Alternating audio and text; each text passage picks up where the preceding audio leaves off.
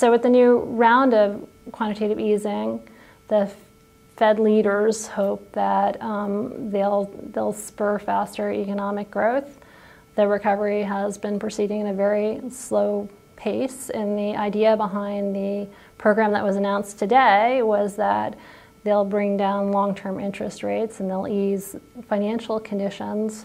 and that will encourage households and businesses to spend, and in turn lead businesses to expect faster growth and to hire more people. In terms of the risks associated with the program that they're implementing, the big uncertainty is just how this program is going to affect the economy, because we have so little experience with this